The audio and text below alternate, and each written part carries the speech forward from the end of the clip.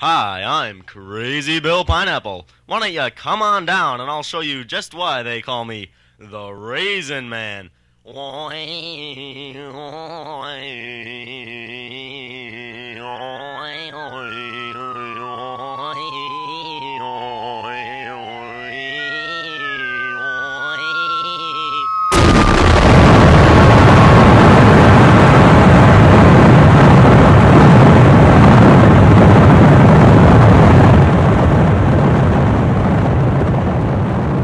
49,500 years ago, an unbroken level plain stretched where Crazy Bill Pineapple stood. Out of the north, a bright pinpoint of light arose rapidly into a blazing sun as it approached this spot, traveling nearly 43,000 miles per hour with deafening sound and blinding light. A huge dinosaur, or cluster of such dinosaurs, weighing millions of tons, struck Crazy Bill Pineapple's forehead, or so it seemed. With forces greater than any recorded nuclear explosion, the main mass was instantly converted into a gaseous state, and a huge mushroom-shaped cloud arose far into the stratosphere. From this cloud rained dinosaur droplets, mixed with porcelain debris. For miles around, every tree was flattened, and no living creature survived.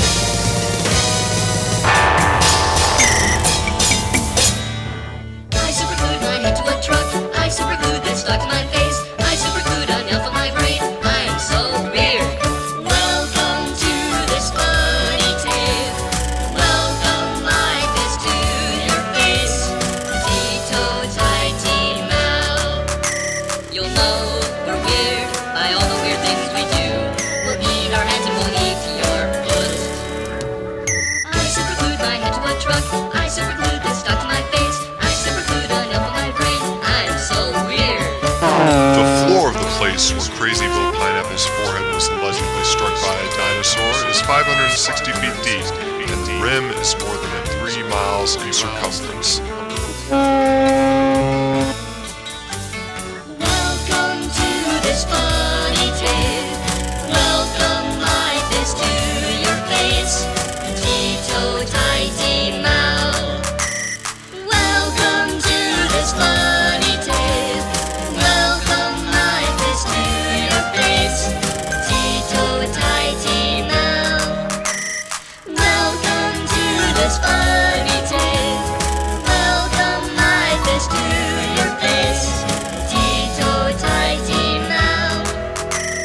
Welcome to this funny tale.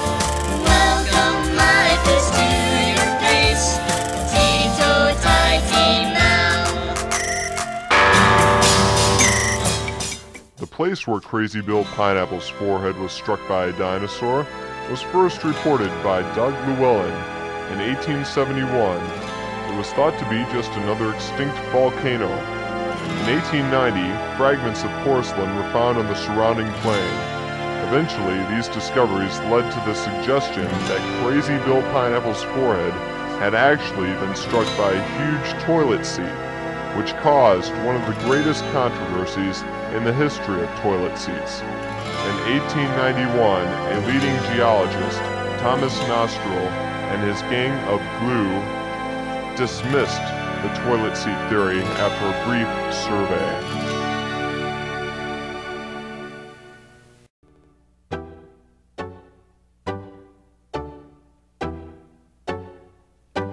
Thomas Nostril, you are happy. You just killed Andy Pandy. Your brother hit a car with a wiffle bat, then ate the car. How about that? Thomas Nostril is a lump of shit. I'm Thomas Nostril, I am happy, I just killed Andy Pandy. My brother hit a car with a wiffle bat, then ate the car. What a dork.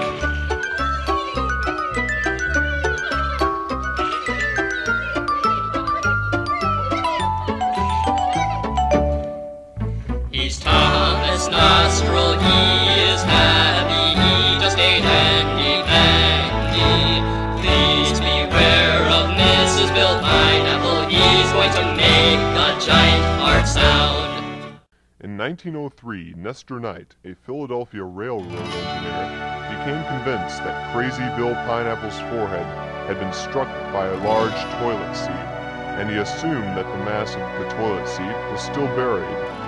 Because the place where Crazy Bill Pineapple was struck in the forehead by a huge dinosaur toilet seat is roughly round, it was natural for Nestor Knight to assume that the dinosaur or toilet seat which created it lay beneath its center.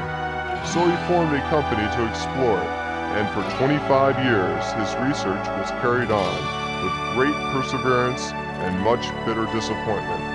Nestor Knight expressed his disappointment in this song, which he dedicated to his toilet. How many times have I wondered, where have my feet gone off to? Then I look down at the floor, and there they are inside my shoe.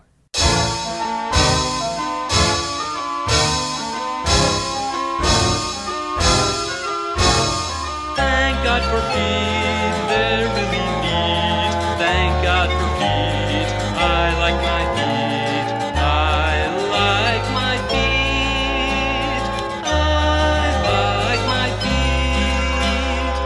Thank God for feet, they're really neat. Thank God for feet, I like my feet. I like my feet. My feet are funny, they laugh and they jump, happy-go-lucky and full of surprises. Why do they giggle when I put them into my nose? I have 2 feet, they both have names, they're called my feet. They say that they like to juggle human hair, I don't know what they mean. One day my feet grew 5 extra feet. One day Mr. Tonsil slam dunked them very hard. I disguised my feet as a blue iguanodon. On your head I place them upon. They are happy to serve you with a smile. They are my feet, hooray. My feet are funny, they laugh and they jump, happy-go-lucky and full of surprises. Why do they giggle when I put them into my nose? Later, Nestor Knight discovered that a toilet seat fired into thick mud, even at a flat angle, would always create a round hole. This was an important clue. Looking at the far slope of the place where Crazy Bill Pineapple's forehead was struck by a huge dinosaur or toilet seat, Nestor Knight saw that the porcelain strata arched up more than 100 feet above the levels elsewhere on the walls of the place where Crazy Bill Pineapple's forehead was struck by a huge dinosaur or toilet seat.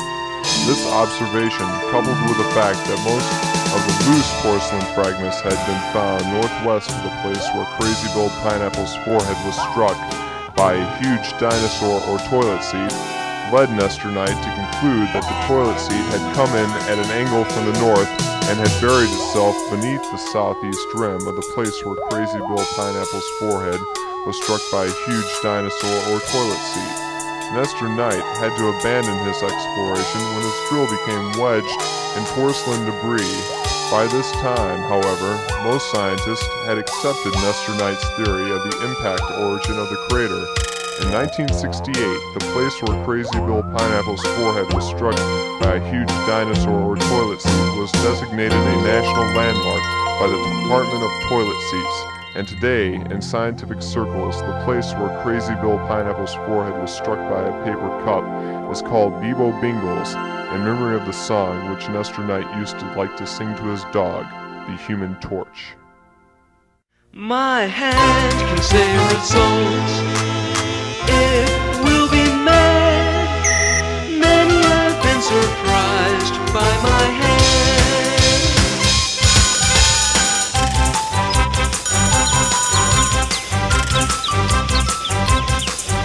Why don't you notice Gilbert?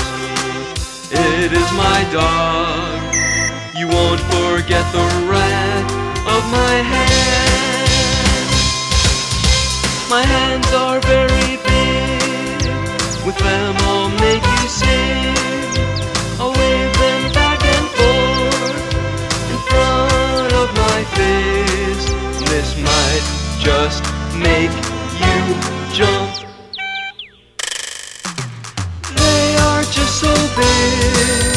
My hands are just so big. I can reach down to the ground and pick up a twig.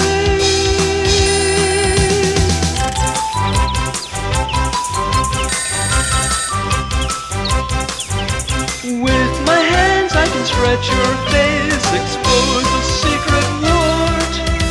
Snap to a 5'11" time, wave to my dog. I can scratch the food, lick Mr. Shoe, and file a code.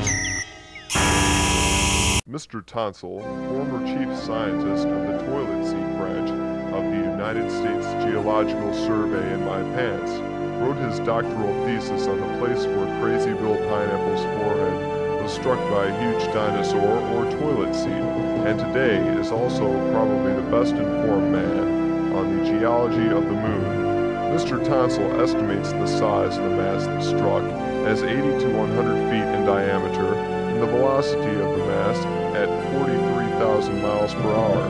His least favorite nickname is Mr. Dork, and when nobody is watching, he emits a series of high-pitched sonic blasts, which, when slowed to 1,000th of their normal speed, sound like this.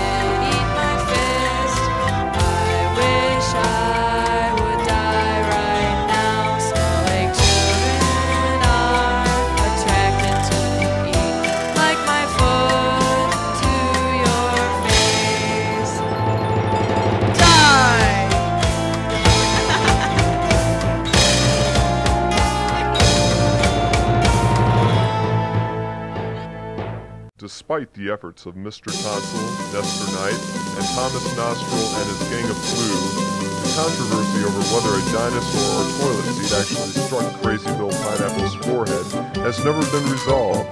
This battle of theories has brought the toilet seat industry to a near standstill as the pro-dinosaur scientists continue to crush the skulls of the scientists endorsing the toilet seat view. Dinosaur! Toilet seat! Dinosaur! Toilet seat! Dinosaur! Toilet seat! Here come!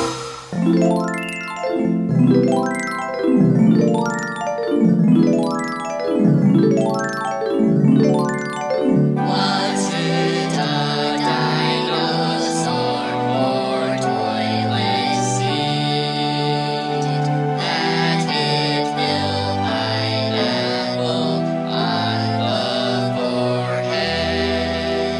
Whatever it was, it sure was big. The thing that hit Crazy Bill Pineapple. Rig the reporting monkey was given extensive training here at the place where Crazy Bill Pineapple's forehead was struck by a huge dinosaur or toilet seat.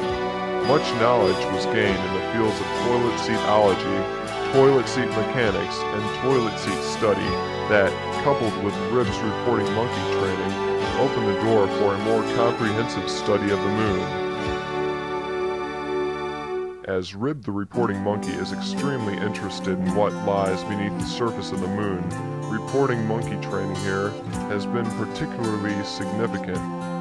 And now, here is Rib, the reporting monkey, on the surface of the moon. My name's Rib, I like kids, my head's on fire.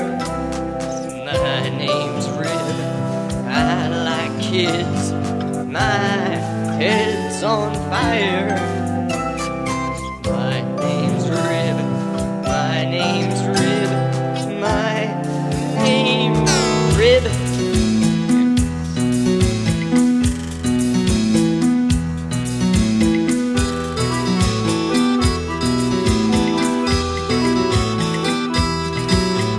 Rib the reporting monkey, ate his arm today. Rib the reporting monkey, ate everything. Hooray, Rib the reporting monkey, slammed on his head up. Rib the reporting monkey, says he is doing okay. Rib the reporting monkey, reports that God is gay. Rib the reporting monkey, get out of the way. National Suburban Directory is in Rib the reporting monkey, has nothing else to stands out to take. Rib the reporting monkey, stands out to take. Nothing else to say. Rib the reporting monkey, ate his arms today. Ate everything. Rib the reporting slammed on his head of clay. Says he is doing okay. Reports that God is gay.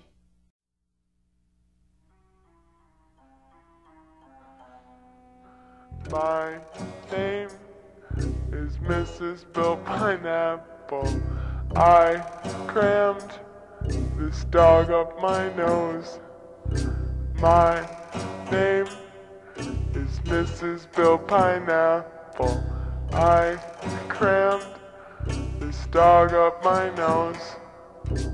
My name is Mrs. Bill Pineapple. I crammed this dog up my nose. My name is Mrs. Bill Pineapple. I crammed this dog up my nose.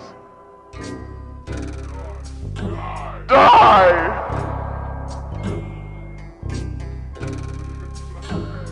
Die! Two new life forms, Mrs. Penny and John Legg, were identified at the place where Crazy Bill Pineapple's forehead was struck with a dinosaur or toilet seat.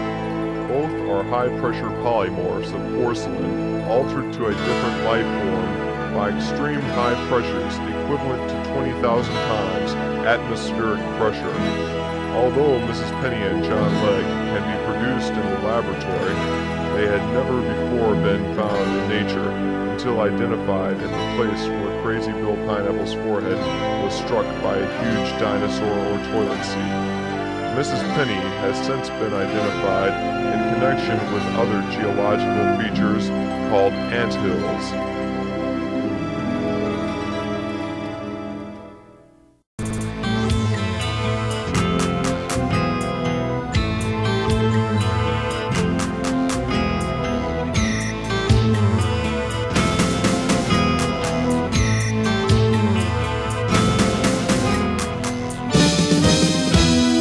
Here comes Mrs. Penny, bombing anthills with hay.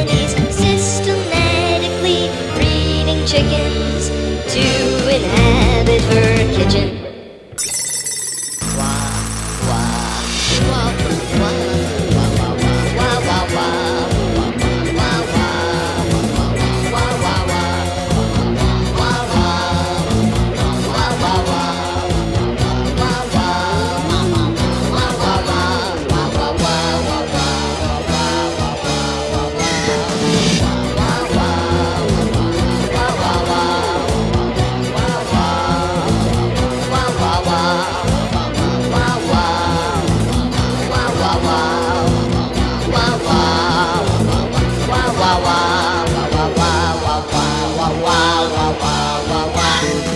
Here comes Thomas Nostril, bombing ant hills with pennies, systematically breeding ketchup for his turtle army.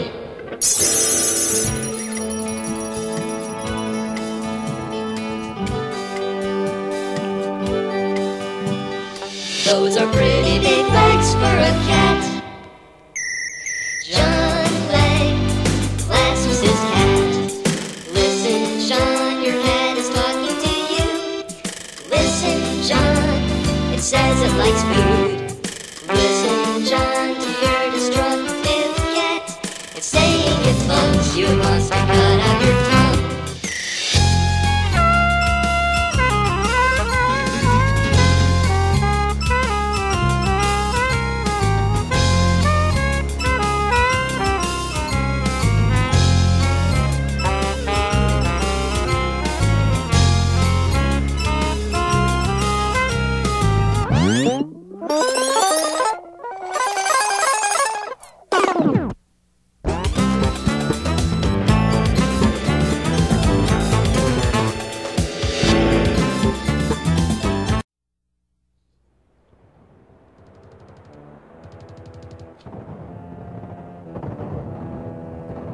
Please refrain from eating live squid. Please refrain from eating live squid.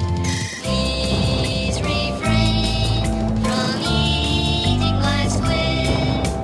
Welcome to this funny face. Welcome your face to your face. Tito with tiny mouth. Here comes Mrs. Penny, bombing angels with pennies, systematically breeding chickens to inhabit her kitchen. Please refrain from eating live squid. Please refrain from eating live squid. Please refrain from eating live squid. My feet are funny, they laugh and they jump. Happy-go-lucky and full of surprises. Why do they giggle when I put them into my nose? With my hands I can stretch your face, expose a secret port. Snap to 5-11 time, wave to my dog. And I wish I was a jump. I wish death upon you. And I wish I could hold up the egg and scream out, my God is gay. Please refrain from eating live squid. Please refrain from eating live squid. Please refrain from eating live squid. Those are pretty big legs for a cat. John clasps his cat. Listen, John, your cat is talking to you. It's saying it loves you, wants to cut out your tongue. My name's Rib. I like cats. I like beans. My name's Rib. I like kids. I wish death upon you. Please refrain from eating live squid. Please refrain from eating live squid. Please refrain from eating live squid. I'm Thomas Nostril, you are happy. I wish death upon you. To welcome your new baby boy, here is a studded latex toy. I superglued my head to a truck. I superglued this dog to my face. I superglued a nail to my brain. I'm so weird. Please refrain from eating live squid. Please refrain from eating live squid. Please refrain from eating live squid. Please refrain from eating live squid. Please refrain from eating live squid.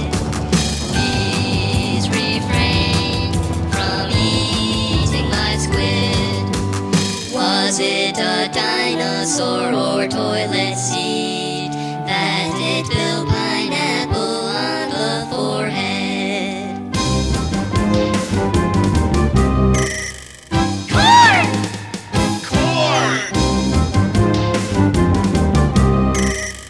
Corn! Die! Please refrain from eating live squid. Please refrain from eating live squid. Please refrain from eating live squid. Please refrain from eating live squid. Please refrain from eating live squid.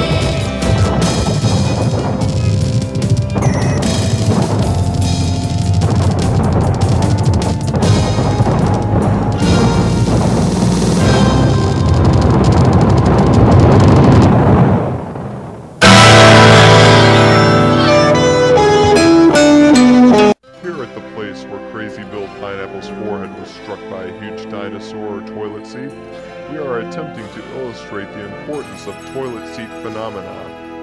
As humans continue to explore the regions of outer space in an attempt to find the origin of life, the value of studying the place where Crazy Bill Pineapple's forehead was struck by a huge dinosaur or toilet seat assumes an ever-increasing role in understanding how life on Earth may have begun.